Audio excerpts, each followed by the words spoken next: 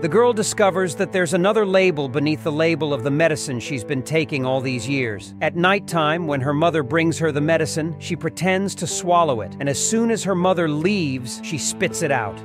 During midnight, she sneaks downstairs, turns on the living room computer, and searches for the medicine name. But the internet at home is mysteriously disconnected, and even more terrifying, her mother is sitting nearby, staring at her. The next day, she asks her mother to go to the cinema as an excuse to find information there. While at the cinema, she tells her mother she wants to go to the toilet. She leaves the cinema and goes straight to the nearby pharmacy. There, she questions the pharmacist about the green medicine her mother gave. She asks, "What's the use of trigoxin?" The pharmacist sees the drug and is confused. The drug is not trigoxin. It is lidocaine. The drug is usually used for dogs. She's shocked and asks the pharmacist what will happen if humans take it. But to her surprise, her mother arrives and injects an anesthetic.